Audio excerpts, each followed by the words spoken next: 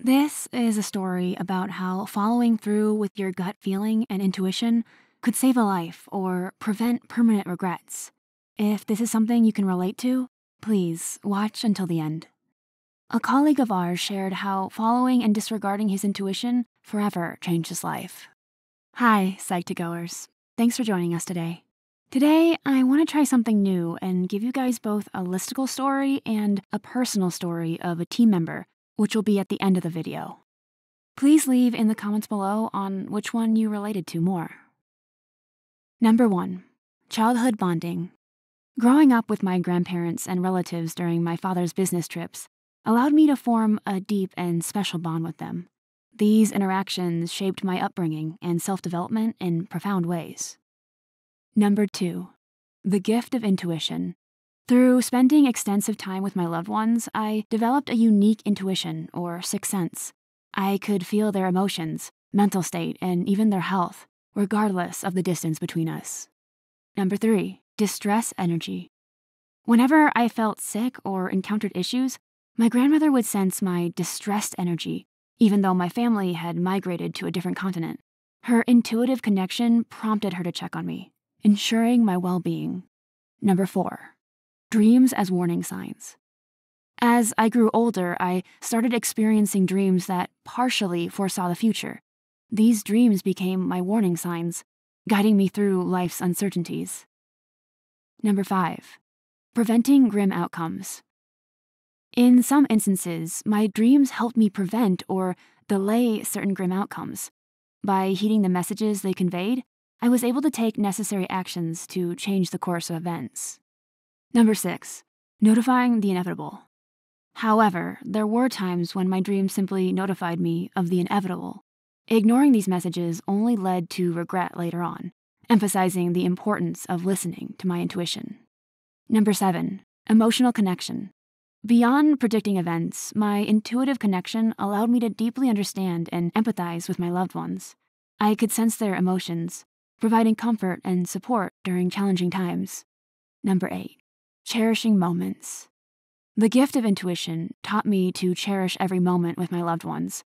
It reminded me of the fragility of life and the importance of expressing love and appreciation while we still have the chance. Number 9, trusting the intuition.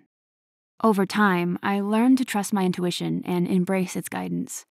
It became a powerful tool in navigating relationships, making decisions, and finding my purpose in life. Number 10, a lasting legacy. The intuitive connection I share with my loved ones, even after their passing, continues to shape my life.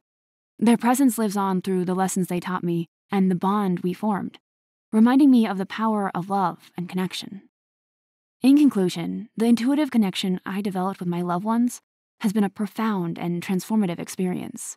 Through dreams and epiphanies, I have learned to trust my intuition, cherish moments, and navigate life's challenges with a deeper understanding of the connections that transcend time and distance. My grandmother was always the closest to me. We had a special bond, and honestly, I still feel that bond and miss her deeply. Before she passed away, I urged my father to go visit her, or let me go, because I could feel like she didn't have much time left. Father insisted he would go first, and I reluctantly agreed. Grandmother also knew. She insisted that at some point I must come see her one more time, as if she knew she didn't have long to live. Then, one day, I woke up in the middle of the night, feeling very sad. I called Father to check the situation, and he informed me my grandma had already passed away. I only followed through my intuition halfway.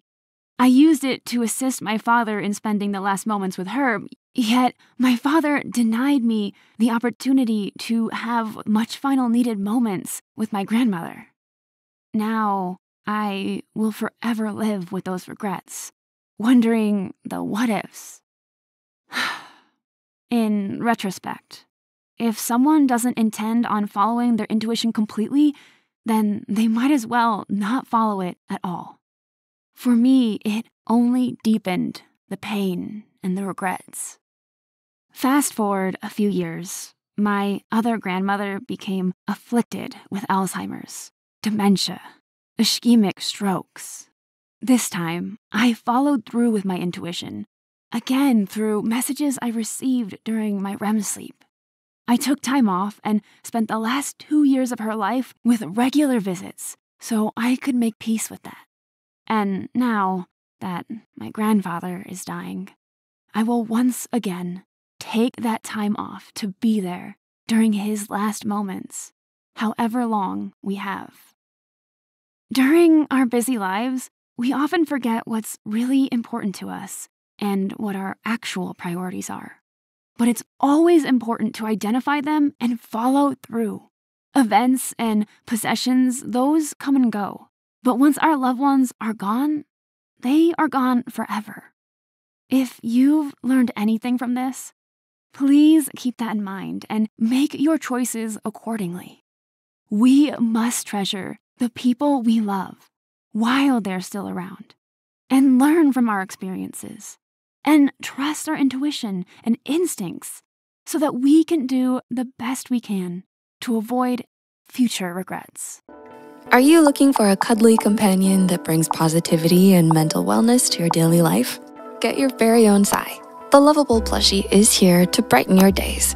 It embodies the spirit of Psych2Go, and it serves as a reminder to prioritize your mental well-being. Its green leaf symbolizes growth, renewal, and the importance of self-care.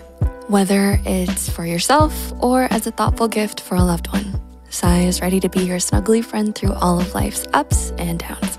Buy your Psy plushie today. Link is listed in the description box.